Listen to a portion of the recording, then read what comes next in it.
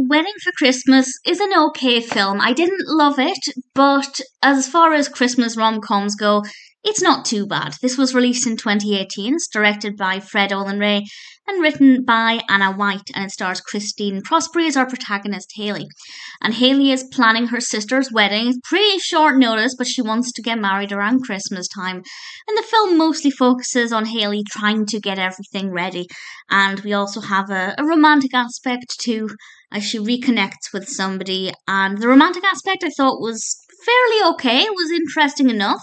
The pacing for that was quite believable. I think the way the characters responded to each other, the feelings they had, I was convinced. It didn't feel unrealistic.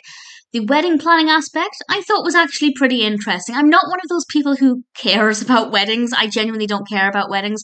But for some reason, I do enjoy films, rom-coms in general, that are about wedding planning. I just find them to be really fascinating. And that aspect of the film, it worked really well. It developed well. It appealed to me. And the Christmas theme as well was something that I rather enjoyed. The only issue I have with this film is the character of Hayley.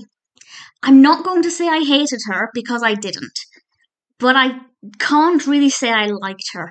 Sometimes I was indifferent towards the character. Sometimes I really didn't like her attitude. Yes, she does go on a journey, but I feel like I don't think the character was meant to be that irritating to begin with. I could be wrong. Maybe she was meant to be unlikable to begin with and then becomes more likable over time.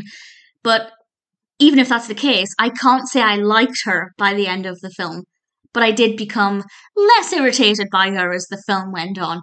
So that's just something that's worth bearing in mind. But in general, it's an okay film. The narrative is good, it develops well, the romantic aspect is fine, the wedding part of it, I think, is very well done, and Hayley is well, not the best character, but she's okay. I didn't hate her, as I said, but I didn't love her. Would I recommend it?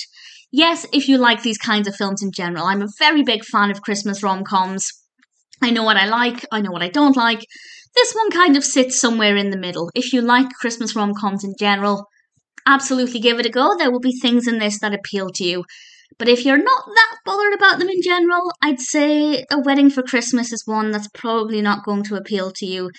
But for the right audience, it's not too bad.